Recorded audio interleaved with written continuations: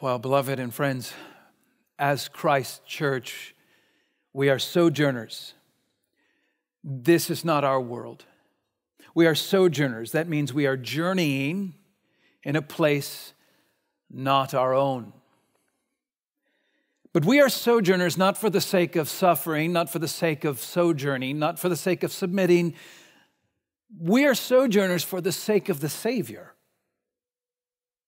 We are sojourners that intentionally live mindful that this is not our home, in order that the way we live here makes much of Christ.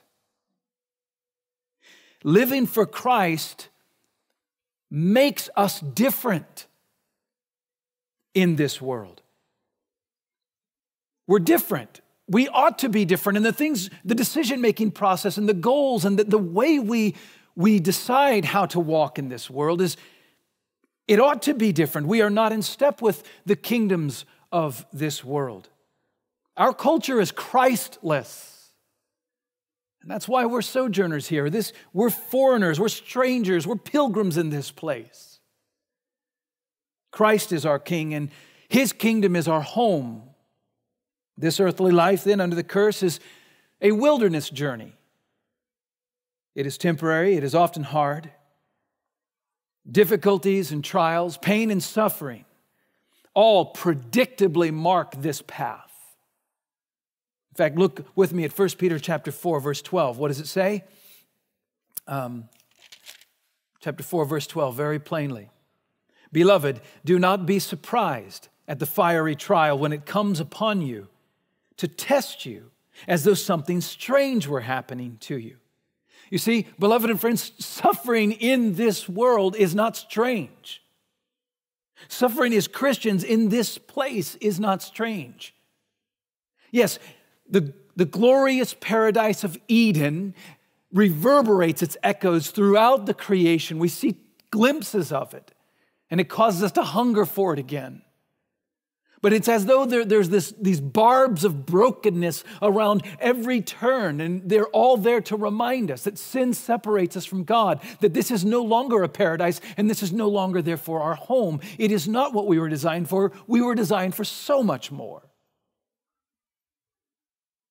And the most troubling afflictions that we could find, these barbs of brokenness, are spiritual, not just physical. Look at chapter 1, verse 6. You can see there, in this you rejoice, though now for a little while, if necessary, you have been grieved by various trials. That's our particular lot as Christians.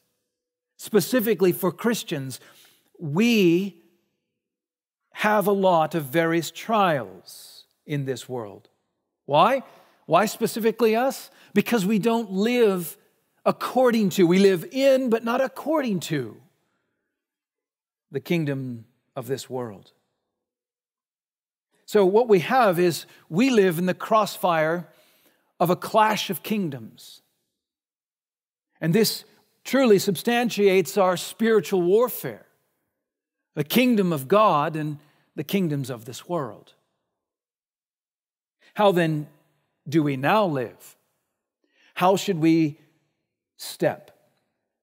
Well, perhaps now more than any time in our lives, we as Silicon Valley, 21st century West Coast Americans, now perhaps more than any other time in our lives, we need to be recalibrated on the principles of sojourning, on the realities of Christ and His kingdom to come, on the power of the gospel and the big picture of its promise, of the glory of resurrection and hope. We live in a present desert between a lost and a looming paradise.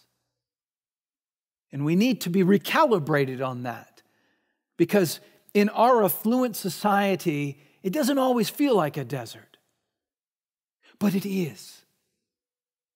Often we like to do all we can to make this our home, but it's not.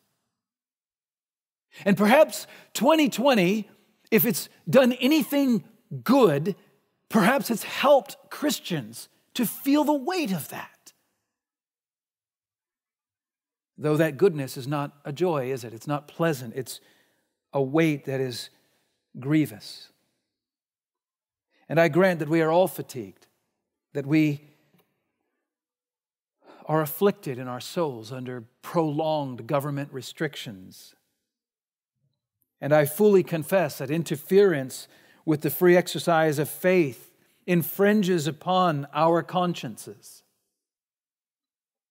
Separation vexes our hearts. And the civil government is overreaching. We believe it is overreaching its jurisdiction and its own rightful power. The civil government is overreaching, and as it does so, it is harming Christ's church. Today marks 251 days. It's 8 months and 6 days since our government has imposed restrictions upon the church here in Silicon Valley. And today we are back under lockdown conditions. Gathering is prohibited.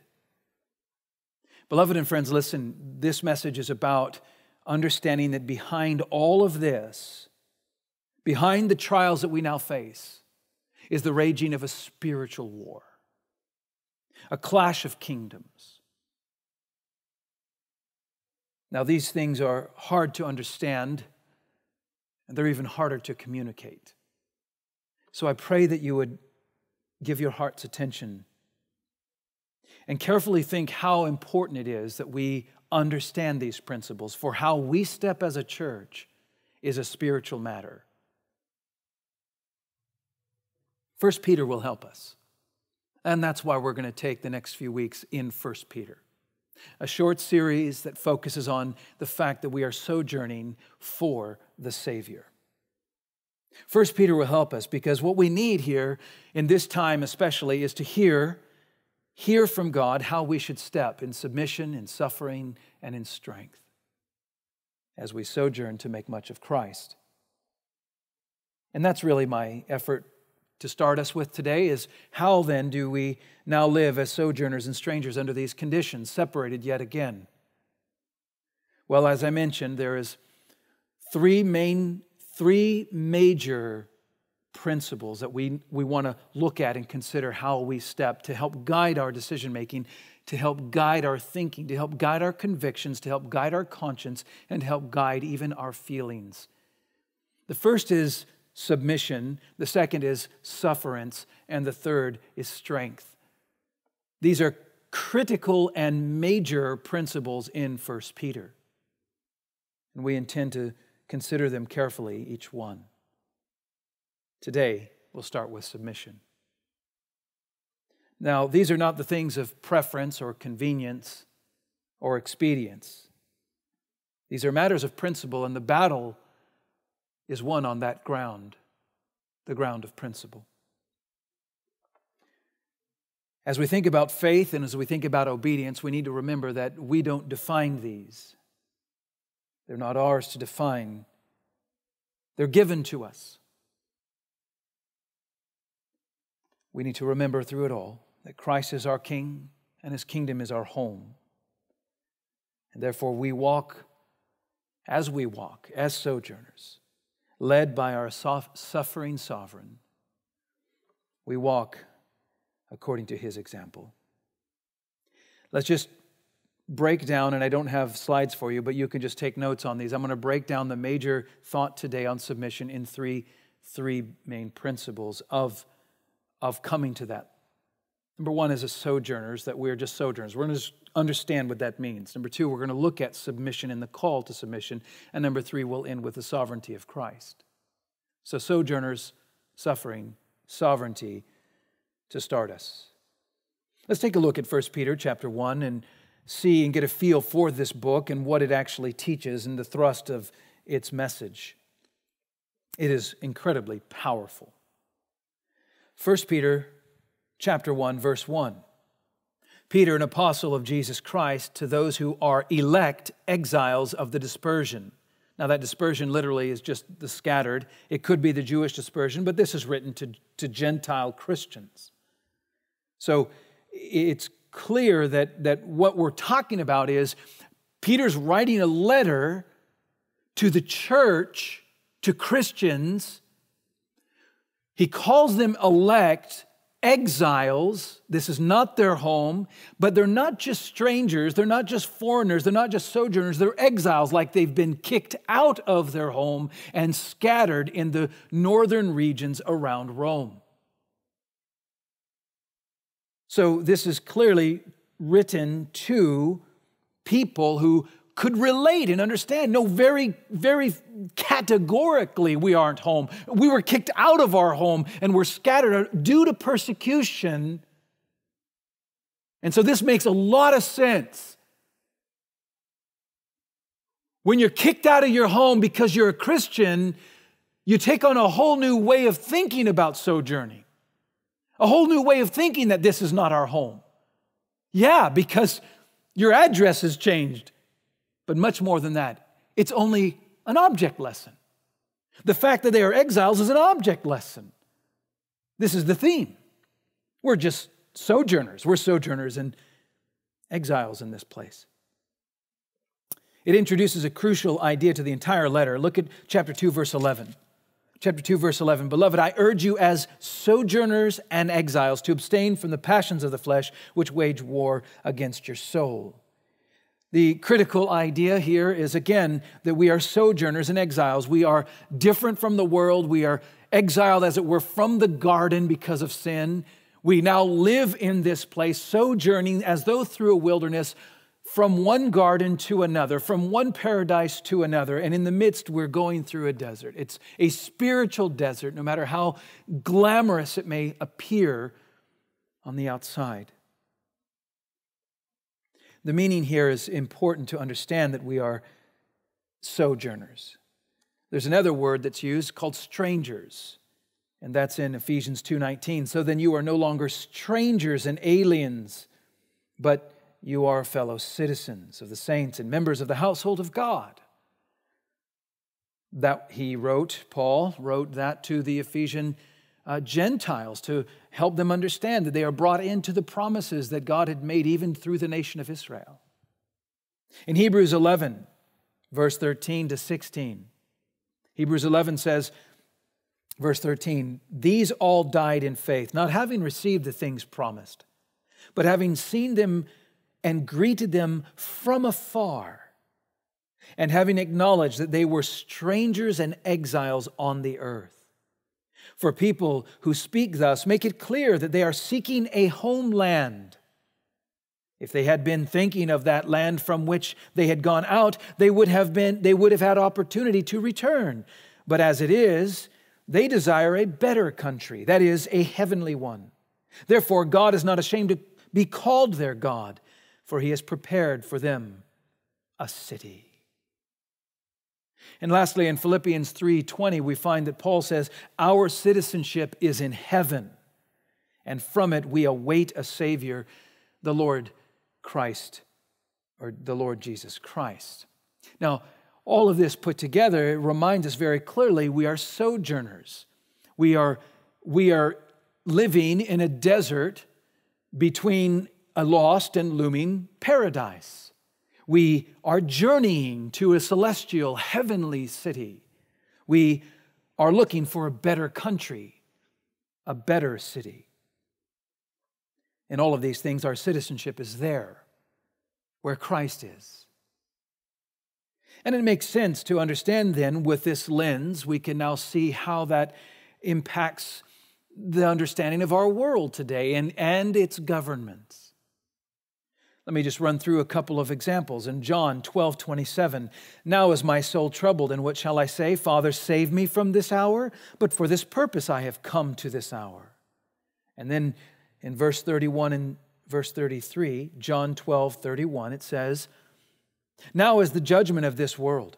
So Jesus just said, my soul is troubled. What should I say? Father, deliver me from this? No, this is why I came here. This is why I'm in this place. And what does he say? now will the ruler of this world be cast out. So he came to destroy the works of the devil. He came to literally displace, overthrow, conquer the ruler of this desert world. And then he says it this way, and I, when I am lifted up from the earth, will draw all people to myself. He said this to show what kind of death he was going to die. His point is so clear. I've come into this place, into this desert world. I'm not going to ask to be removed. I came with a mission, and the mission was to take the leadership, the government, the prince of the power of the air, that is the devil, to take him over these kingdoms of the world and to cast him out. And I'll do it through the cross. In chapter 14, John 14:29, and now I have told you before it takes place, so that when it does take place, you may believe. I will no longer talk much with you. This is right before he's leaving, right? This is the night he was betrayed. He says, for the ruler of this world is coming, and he has no claim on me. But I do as the Father has commanded me, so that the world may know that I love the Father. This is critical. He says the ruler of this world repeatedly. In Ephesians, we learn from chapter 2, verse 1 and 2, that there are those who follow the course of this world under the prince of the power of the air. And that is the spirit that is now at work in the sons of disobedience. You see, all of this reflects truly demonic, satanic lordship over the kingdoms of the world. In 1 Corinthians chapter 2, verse 8, it works its way down right into the Jewish leaders. It says, none of the rulers of this age understood this. For if they had, they would not have crucified the Lord of glory. So the rulers of this age, everything from the Jewish rulers to the Gentile rulers who crucified Christ, the rulers of this age, they didn't understand, yet they were rulers. You see, all of this reminds us in Ephesians 6 that we do not wrestle against flesh and blood, but against rulers, against the authorities, against the cosmic powers over this present darkness, against the spiritual forces of evil in the heavenly places. You see, what's behind all of this is a spiritual clash of kingdoms, a spiritual warfare. Now, First Peter, I think, is particularly relevant to us today under these conditions. I just pray that you stay with me. Don't assume anything I'm saying here. But take a look with me. Chapter 2, verse 11. Again, beloved, I urge you as sojourners. Look at chapter 1, verse 3. It says in verse 3 that we are born again to a living hope. Resurrection. It talks about resurrection. That means we're born again in this life to a living hope. It's a hope, not present, but future something. It's something that comes through resurrection, which is future. In verse 4, it's an inheritance, not received now, but in the future. It's kept in heaven for you. It's not here in the desert, it's in the future. Verse 5, guarded through faith. We walk by faith in this desert between a lost and looming paradise. We walk by faith. Things we trust God when we don't see the results, when we don't see His power conforming to His kingdom, when we don't see the glories of Christ in the world, when we don't see the kingdom on earth. He says in verse 5 that it's guarded through faith, and then it points it out that it's ready to be revealed. It's going to be revealed, but it's going to take a revelation. It's going to take something revealed. It's not here and now. And then look with me at verse 6. In this you rejoice, though now for a little while, if necessary, you have been grieved by various trials, so that the tested genuineness of your faith, more precious than gold that perishes, though it is tested by fire. Let's just stop there. Do you see the comparisons? Gold is in the desert. And he says, faith is more precious in the desert than the gold. Faith is looking to an inheritance worth more than anything in the desert, anything in this wilderness, anything in this sojourn. So he's comparing the substance of what is in the sojourn in it to the substance of what awaits. More precious than gold that perishes, though it is tested by fire, may be found to result in praise and glory and honor at the revelation of Jesus Christ. Revelation is tied to revelation, or to ready to be revealed in verse 5. Though you have not seen him, we don't see. We live by faith. Though you have not seen him, you love him. Though you do not now see him, you believe in him and rejoice with a joy that is inexpressible and filled with glory, obtaining the outcome of your faith, the salvation of your souls. The clear point is that this letter is set out. It starts from the beginning. Verse 1, we're elect exiles. He's writing to elect exiles. It's scattered throughout a land. He says they've been born to a hope, something they don't have presently. Talks about resurrection, inheritance, kept in heaven, faith. All of this because the theme he's going to be addressing is sojourning. Now, I pray that we would understand how to read the Bible like this and understand how to apply it even as a church collectively, but even every one of us individually. You know, circumstances sometimes afford us a greater insight into the depth and even application of Scripture. The substance here becomes more relatable when this doesn't feel like home. We relate better to what God is actually saying. And new depths are discovered when we read through testing, through pain, through tears, through trials. Well, our hope is being refined today, and our focus is being recalibrated. We are sojourners, beloved and friends. Let's close that thought with chapter 2, verse 9. We are sojourners, but we are also a chosen race, a royal priesthood, a holy nation, a people for God's own possession.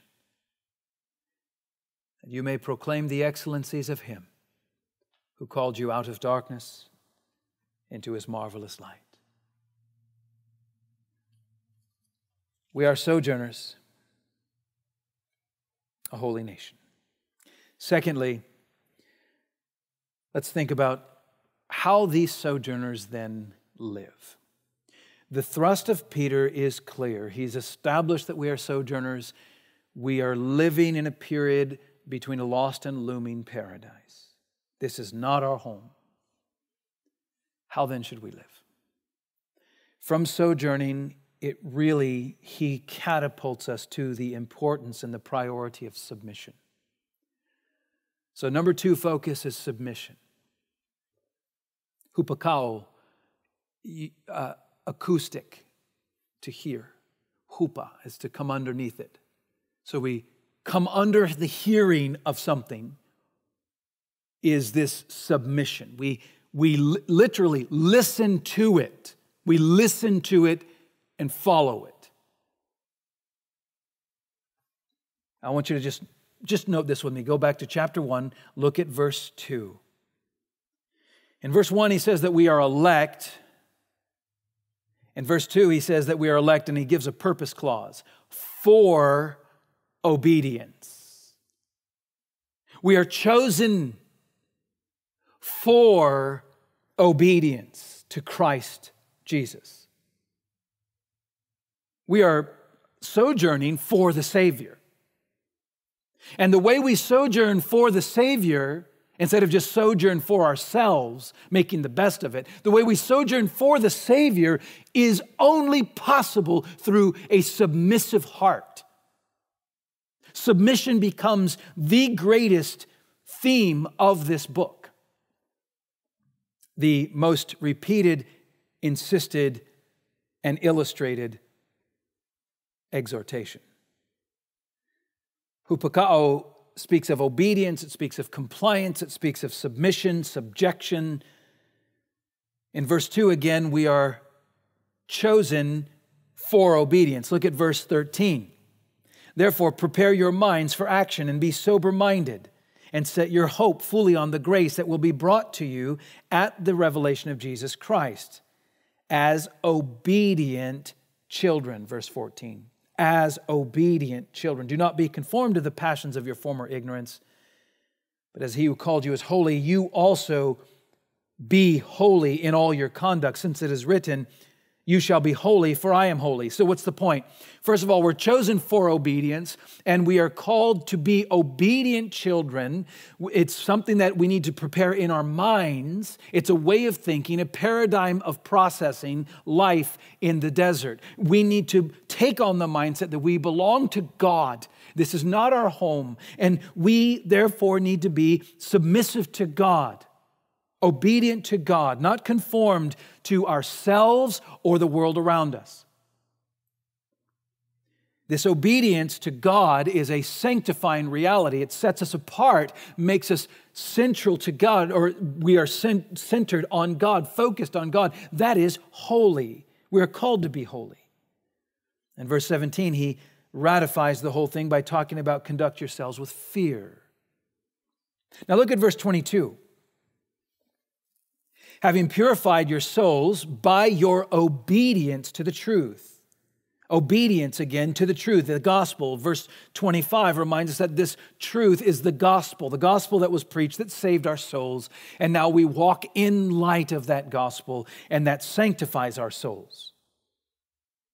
Obedience, obedience, obedience. In the fear of the Lord with holiness. Look at chapter 2, verse 2. It talks about long for the pure spiritual milk. Well, he just finished talking about the Word of God, like we sang earlier and reflected upon. That the Word of God is the key that reveals this gospel, this grace that changes us. And now we are obedient to that, to the will of God. Now, the key here in chapter 2 is he's contrasting now you as a born-again, newborn babe, because of the Word of God, because of the gospel, long for that Word.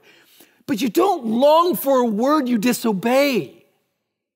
You long for a word because it gives life. And part of longing for it is the appropriation of it in you for nourishment. And he contrasts that in verse 8 when he specifically says they stumble because they disobey the word. So his thinking about longing for the word is a longing that includes obedience to that word. It's contrasted to those who don't obey and they suffer. In verse 12 of chapter 2, it says, keep your conduct among the Gentiles honorable so that when they speak against you as evildoers, they may see your good deeds and glorify God on the day of visitation. Keep your conduct as a form of obedience. Keep your conduct, watch your conduct, even among those who don't believe in this sojourn, in this desert journey. And then we find a succession of hupatasso, this other word that comes in, and it literally means to come underneath an order, come underneath a line, come to be subject to bring under a firm control, to subordinate, to bring into compliance. And that's found right there in verse 13. Be subject for the Lord's sake to every human institution, whether it be to the emperor as supreme, and so on. Look at verse 17. Honor everyone, love the brotherhood, fear God.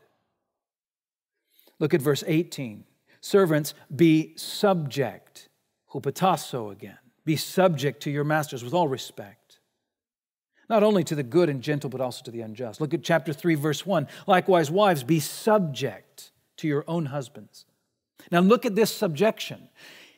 This, just like earlier, Peter's saying, you're exiles kicked out of a land because the implication is there's an unjust government over you. Be subject to them.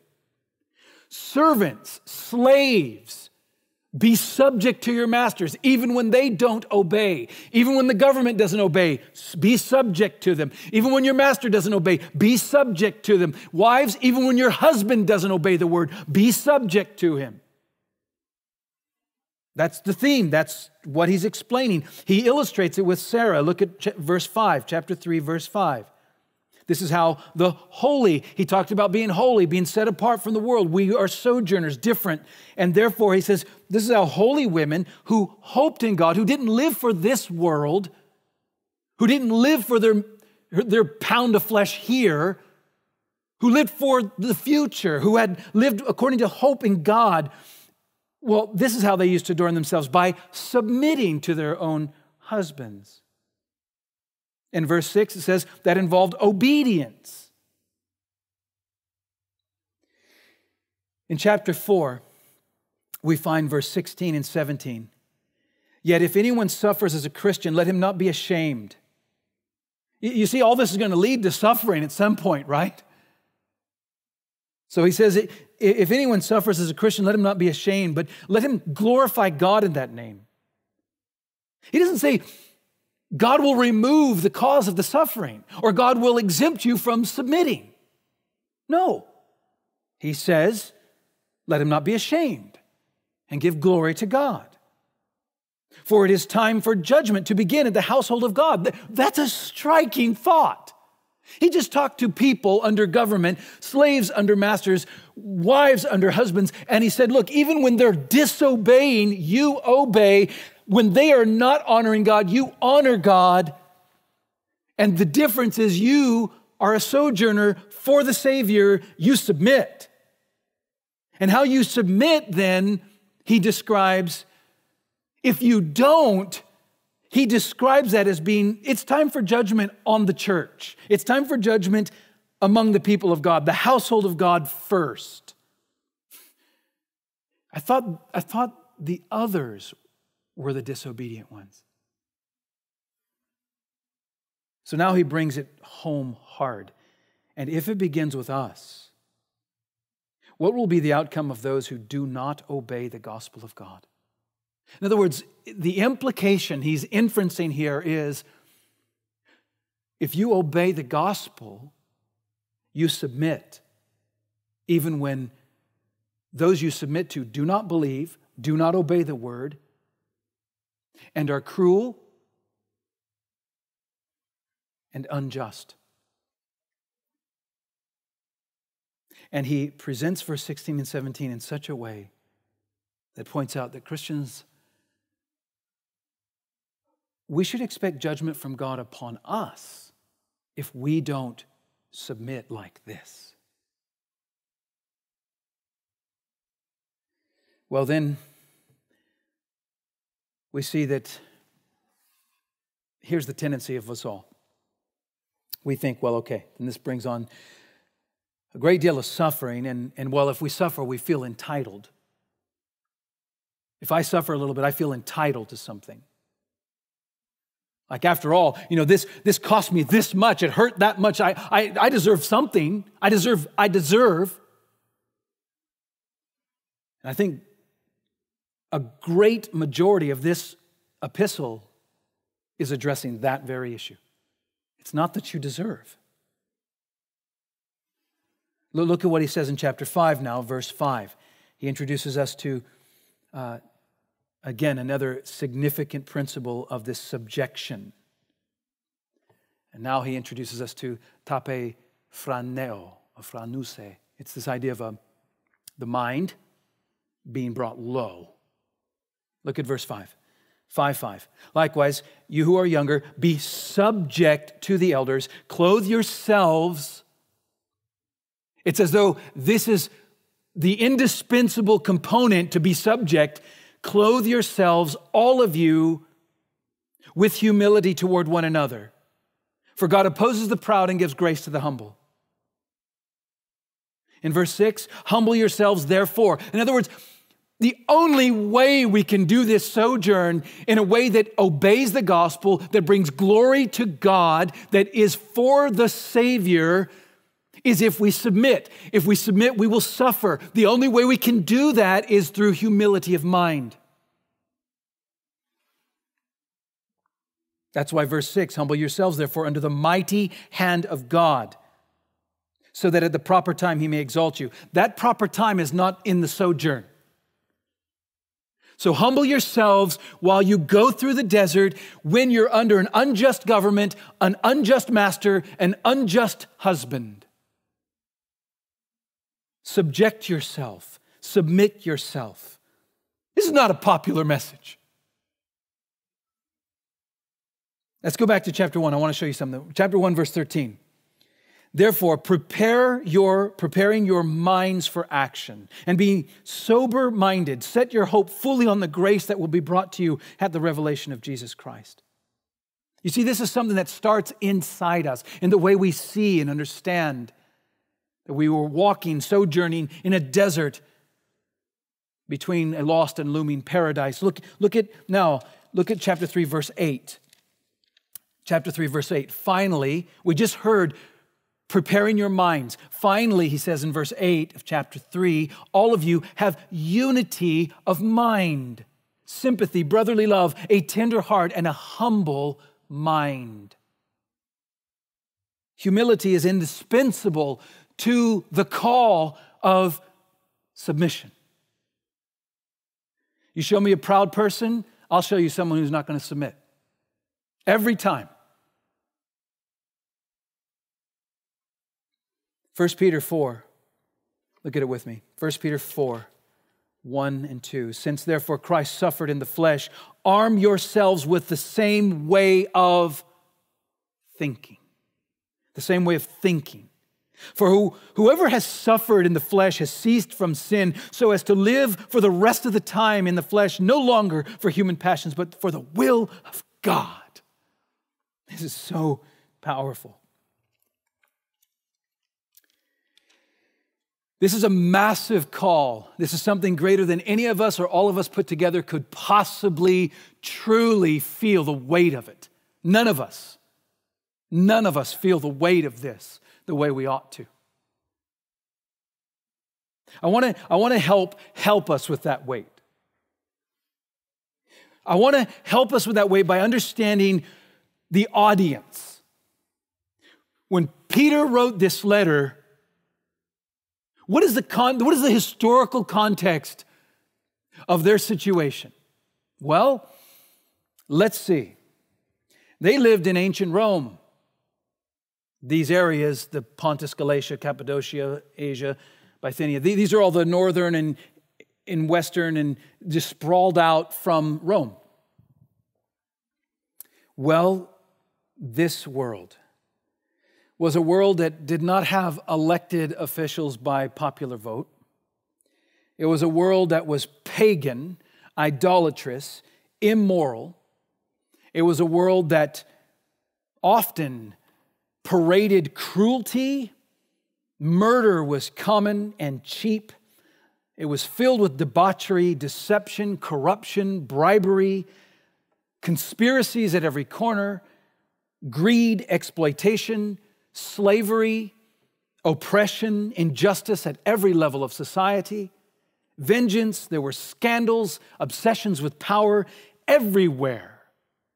This was the world that might makes right. That's this world. That's how the Roman government ran. The strongest ran the empire. In politics, it was the unceasing manipulation of people, and it was the constant exercising of military force. A little bit of history on ancient Rome helps. The first century before Christ, there was a significant civil war in Rome. And what was once a republic was now in a great strife. And through a man by the name of Julius, it became an empire, no longer a republic. Julius and Pompey were the two primary authorities in the time, and they were fighting one another. And by 44 BC, Julius declared himself in Latin the perpetual dictator, meaning what it says. He saw himself as the one who would never end in full power over the entire, what then was, a republic. Well, obviously, other powers saw this as a threat, and they assassinated him, and which was common.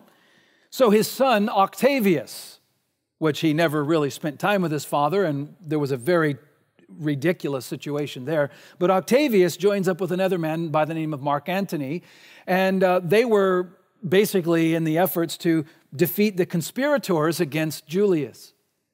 And they did. But then Octavius turns against Mark Antony. So they first joined together against a common foe, and then they turned against each other. Part of it, Octavius says, because Mark Antony wouldn't marry his sister. Instead, he had eyes for Cleopatra down in Egypt.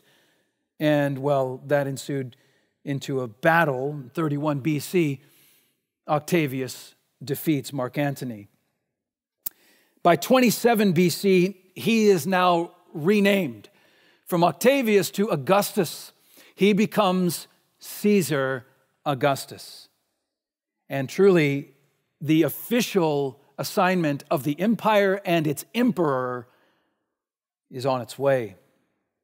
Following Caesar Augustus, we would see in history Caligula and then Claudius. And just a few years after Christ was crucified, a man by the name of Lucius Domitius Ahenobarbus was born. Born to Gnaeus and Agrippina. Agrippina was the sister of Caligula. Lots of names. I know you can't keep it all straight. That's fine. Just follow this. From Julius Caesar to Caesar Augustus, first official, technical, full-out emperor. Moved in.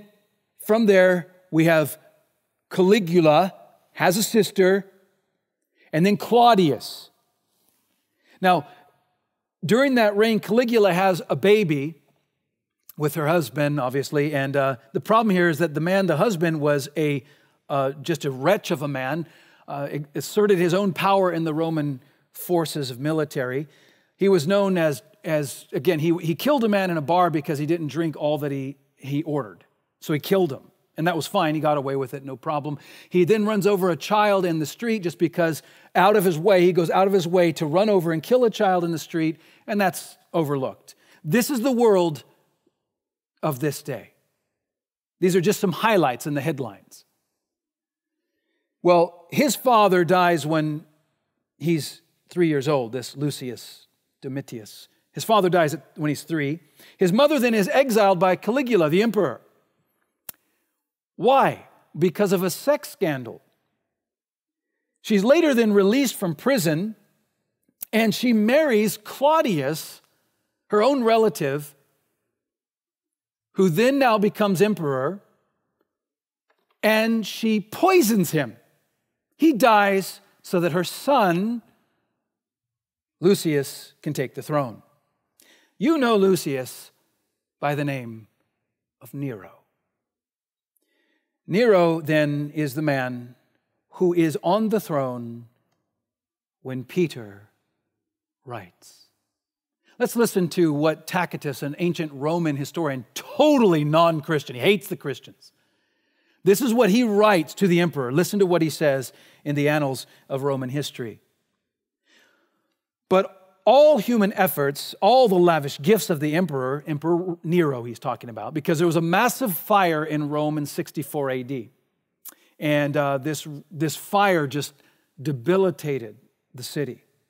And the people became with great unrest. And so it says, Nero, with lavish gifts and the propitiation of the gods, did not banish the sinister belief that the conflagration was the result of an order. In other words, the people thought it was him that did it. They began to realize, I think he's the one who actually ordered the fires. Consequently, Tacitus goes on, to get rid of the report, Nero fastened the guilt and inflicted the most exquisite tortures on a class hated for their abominations, called Christians. This is not a Christian. He hates Christians. This is the foe of Christianity, and he's writing that, no, Nero actually pinned it to them. It says this, they are made popular by the name Christus, from whom the name had its origin, who suffered the extreme penalty during the reign of Tiberius at the hands of one of our procurators, Pontius Pilate. And a most mischievous superstition thus checked for the moment, again broke out, not only in Judea, the first source of the evil, but even in Rome. In other words, now Christianity has found its way in Rome, where all things hideous and shameful from every part of the world find their center and become popular. Accordingly, an arrest was first made of all who pleaded guilty. Guilty of what? Guilty of being a Christian.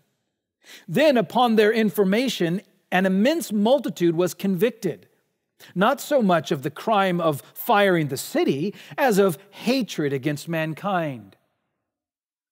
The government saw Christians as haters of mankind. They were guilty because of what they believed.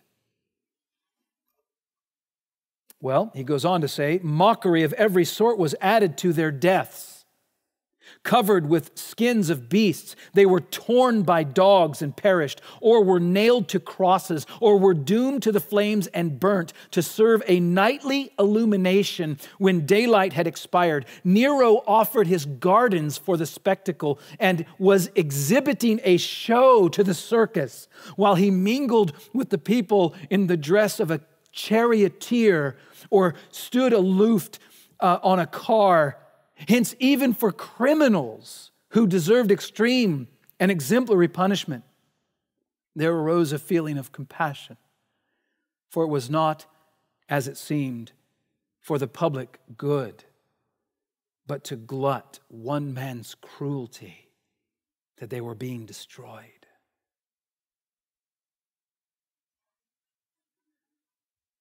Be subject for the Lord's sake to every human institution, whether it be to emperor as supreme. Fear God, honor the emperor. This emperor, honor this emperor.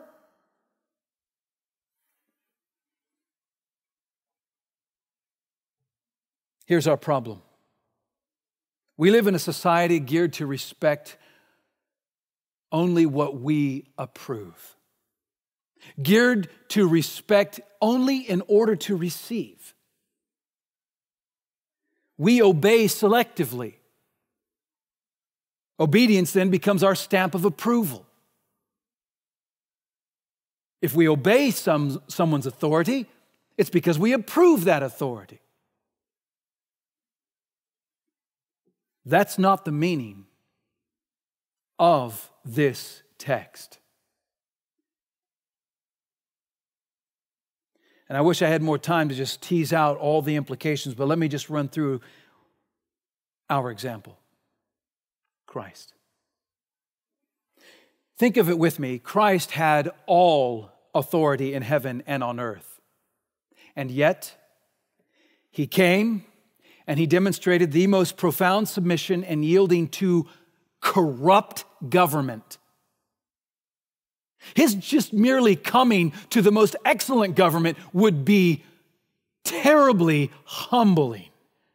His coming to subject Himself to the best government would be deep humiliation. He's the authority. He's the one everyone should bow to. But not only did He come and subject Himself to a decent government, He came and subjected Himself to this filthy emperor and his regime. And all those who preceded him, of course. Let's think about how it starts. Jesus comes into a land, the land of Israel. That land was promised to the Jews, not to the Greeks or Romans. It was promised to the Jews. It was established for the Jews. God promised it for the Jews. And Jesus comes to it. But the Jews aren't ruling the land. The entire Old Testament, 78% of the Bible talks about how Israel should be a theocracy. No pagans over them to submit to. Think about the mentality. What should the King of Kings, the promised Messiah, what should he do when he comes? Shouldn't he just buck the pagan, idolatrous, cruel, wicked, evil government and set up the kingdom? No. Instead, it's marked specifically at his birth. The means for his birth fulfillment in Bethlehem, was the means of that fulfillment was through his sovereign majesty, through the pagan government and its overreach on the Jewish people to tax them all. You don't feel the weight of that. It was an unjust taxation. And yet, never once does Jesus preach against it. Never once is there petitioning, protesting, calling attention to this isn't right. We are the people of God. And a pagan government is taxing us. Instead, God decides, we'll actually use their wicked schemes as a fulfillment tactic, as a means where I will fulfill my will. From start to finish, Christ is submissive. And throughout his ministry, he's confronted with the idea of tax. The temple tax, what do we do with the temple tax? Remember we looked at this in Matthew 17. Jesus says, the sons are free. We don't have to pay. Are you kidding me? I own the cattle on 1,000 hills. But so that we don't offend, pay him. Or how about when they come to him in chapter 22? Should we give taxes to Caesar? That wicked pagan idolater. Render to Caesar what is Caesar's. Not once did he speak against taxes, not once. Or how about, and you might say, well, yeah, taxes are understandable. No, you don't understand. Unjust taxes, not once. How about temptation? Well, when he's tempted by the devil offers him what? All the kingdoms. Well, that's civic power. And Jesus says, no, that doesn't tempt me. That's not my way. I'm not going to take the kingdoms. I don't go through political means. Or how about when he's asked by someone, again, trying to trap him in Luke chapter 12 about his inheritance. Jesus doesn't say, okay, I'll assume that authority. Instead, he deflects to the proper order of civil government. And he says this in Luke 12:13, man, who made me a judge or arbiter over you? This is the king of the universe. And he says, look, that's not my role here. I'm a sojourner. My kingdom is not of this world. Instead, you go to the proper authorities to deal with that. Or how about the tower at Siloam? Do you remember this? Powerful, powerful. Luke 13, it says some at the present time, they came to him and told him about the Galileans whose blood Pilate, this is all political, Pilate had mingled with their sacrifices. This is a pagan government politically stepping into the religious sphere, and well, they were always religious anyway, but they mingled with the Jewish religion, mingling the sacrificial blood. Thousands were killed, it was said. What does Jesus say? Perfect opportunity to comment on politics. Perfect. Protest. No, he says, well, do you think that these Galileans were worse sinners than others? Those thousands that died because of Pilate's political power, do you think they were worse sinners? No, they weren't. But unless you repent, you will likewise perish. What? His whole point is, take your eyes off of that and understand your heart. If you don't repent, you will perish like them. Or how about in the Garden of Gethsemane? The Garden of Gethsemane. Jesus is getting arrested. Do you remember what happens? He's already taught his disciples his ways. And as he's getting arrested, Peter doesn't hesitate, pulls out a sword and strikes the ear of a soldier. Jesus responds, no more of this. Luke 22:51. And then he says this in Matthew 26:52. Put your sword back into its place, for all who take the sword will perish by the sword. Do you think that I cannot appeal to my Father, and he will at once send more than 12 legions of angels? I love this because he affirms two relevant principles about our sojourn and civil government. One is he affirms that the government has the authority to then use the sword against him. If you use the sword, you will die by the sword. The second thing he affirms is he affirms that he has the power to overrule them. But he's not. Instead, and this is the most stunning of all, breathtaking. Instead, the principle here is put in full force. Peter, do you for a second think I don't have the power to crush these fleas? No, I do. I'm choosing to submit. So he submits. And he submits knowing that they're unjust, and he tells them they're unjust. In verse 55, he says, have you come out as against a robber with swords and clubs to capture me? Day after day I sat in the temple teaching, and you did not seize me. You hear what that is? That's an appeal to justice. He's saying this is unjust. This is all in secrecy. I was in public, open. You didn't do it then? If I was really a criminal, if this was justice, it would have been obvious, but it's not. He calls out their injustice and still submits to them.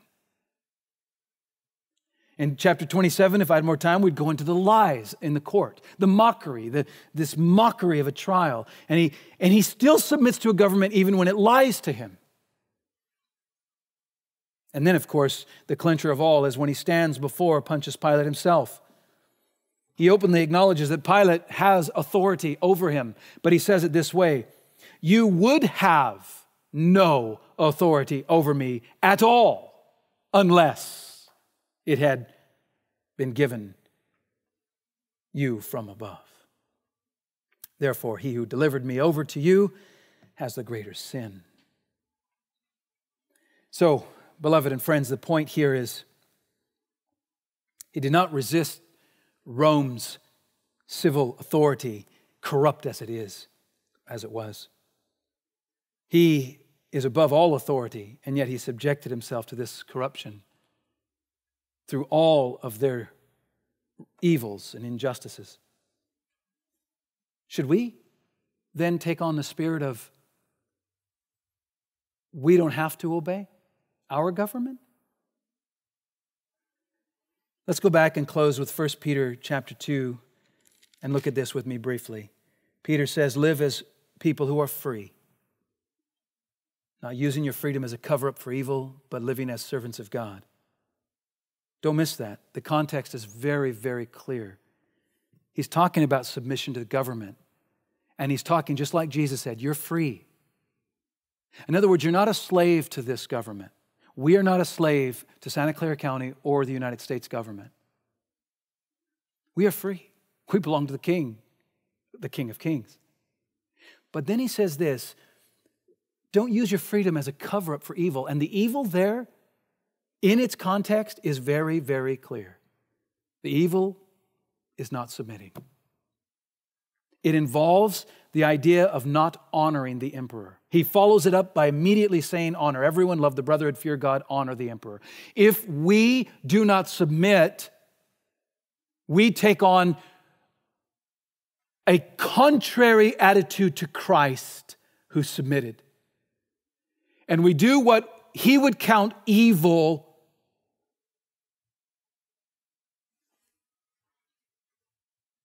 and call it a cover-up because we're Christians, because we obey God. In verse 18, servants, be subject to your masters with all respect. When? Not only to the good and gentle, but also to the unjust. And to the wives, again, he says in chapter 3, verse 1, not only to good and gentle husbands, but to those who disobey. Implication, not only to good and gentle governments, but to unjust governments. And here's the thing I wanted to bring you to. Look at verse 21. Chapter 2, verse 21. For to this you have been called, because Christ also suffered for you. This is in the context of subjection to authorities. Christ has also suffered for you, leaving you an example so that you might follow in his steps. He committed no sin. Neither was deceit found in his mouth. The key is, they committed sin against him. The government did. They lied against him. He committed no sin. No deceit was found in his mouth. They reviled him. In response, he did not revile in return. They afflicted him with physical corporal punishment, even unto death. When he suffered, he did not threaten in return, but continued entrusting himself to him who judges justly. That's how a sojourner lives. There's a looming paradise with a potentate that will destroy every power on earth. And we live with the powerful reminder every moment and step and drop of blood, we know a just judge will call every one of our tears to account. He himself bore our sins in his body on the tree, that we might die to sin and live to righteousness. By his wounds we are healed. And the gospel becomes the model of our sojourn. We walk in the likeness of Christ crucified. We walk in deep humility that submits to corrupt authorities. I really wish I had more time. I know I'm over.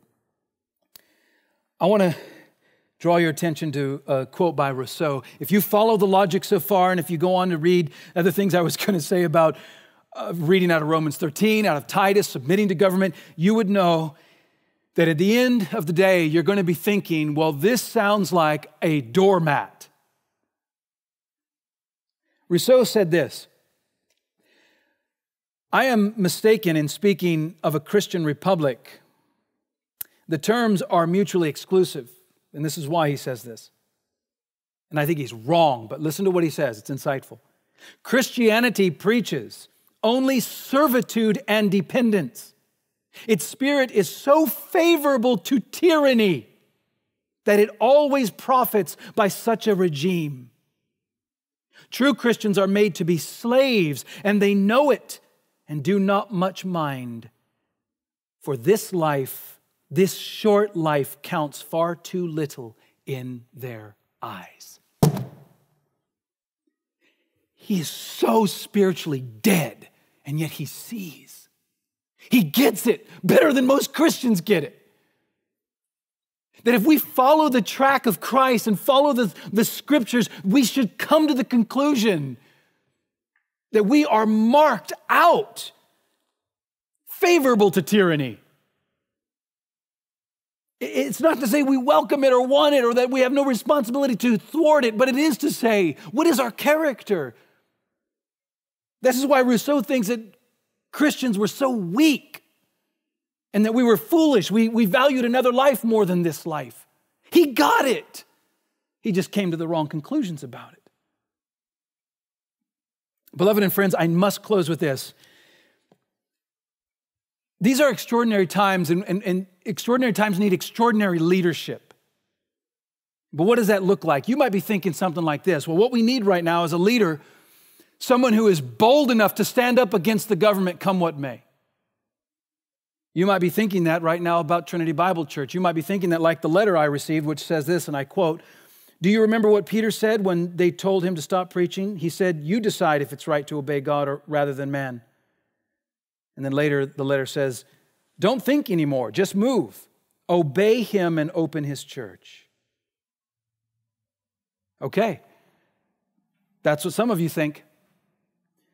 In that case, I want to make it clear that there are men and ministries that I dearly love and highly respect that have taken this course. A course that I believe lacks humility and suffering of Christ. A course that I disagree with.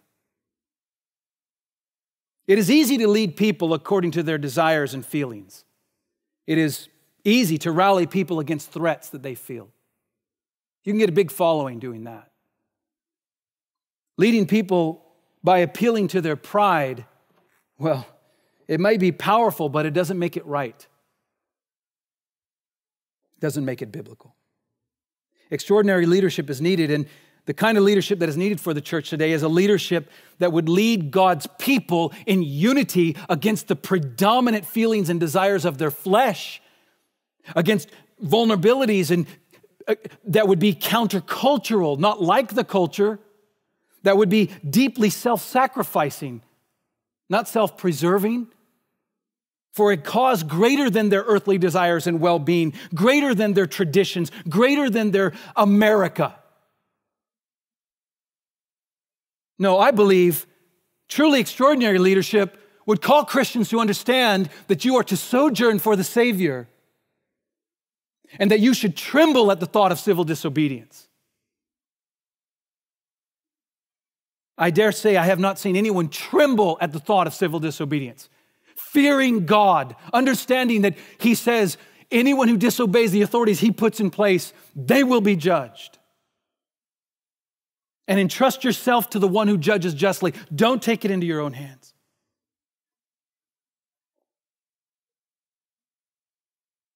We've put forward a large document to explain how we will walk through this as leaders. And many of you haven't read it. That hurts, especially when complaints and criticisms come.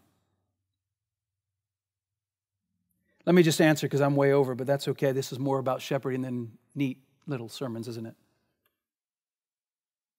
When do we disobey then, you might be asking? Well, let me just remind you, we're not zealots. We're not revolutionaries opposed to pagan rule. When do we disobey? When we tremble before God at His warning. Civil disobedience should be approached only in deep humility as an agonizing necessity forced upon us. The clearest examples in Scripture are only three categories. Idolatry, that's in Daniel, both 3 and 6. Sanctity of life, Exodus and Matthew. And proclaiming Christ, Acts chapter 4 and 5. Those are the only examples. There is no example in Scripture of the church disobeying civil authorities for the sake of the church. We recognize that civil disobedience, according to the principles given to us in Scripture, depend upon one great violation, namely that it denies God His rights, not ours. Civil disobedience then is biblical only when it is divine obedience. And some want to say, well, we're called to gather. Yes, we're called to gather, but if you're sick, you don't count it a sin to not gather. It's not a command. And let us not be afraid to think we're somehow now condoning a low view of the church. No, our reason for gathering is more a principle of love than it is law. And until we have an equivocation where this law of the government unequivocally requires me to disobey God, then we ought to tremble at the thought of disobedience. Otherwise, we're like Henry David Thoreau, who says, I'll disobey a government I don't agree with. And many Christians are doing that today, disobeying a corrupt government because of all the corrupt laws. Of course they're corrupt. They're the world. That doesn't make it okay for us to disobey.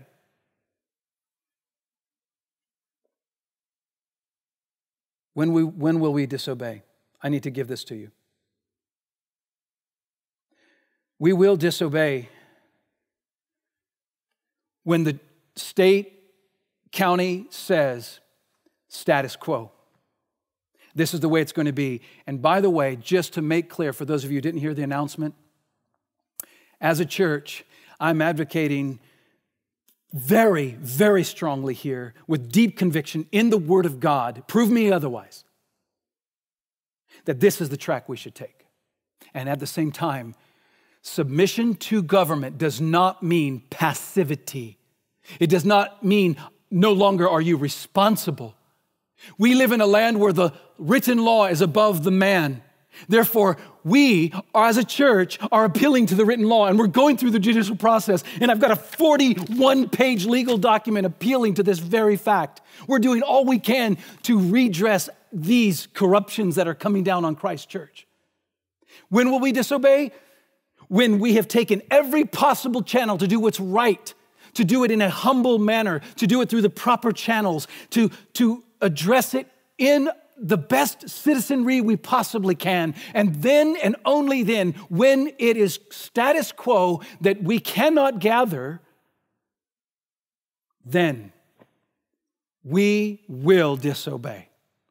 For if the church is under a government that says you cannot gather, we will have to gather underground. We'll have to gather illegally. And we're prepared to do that.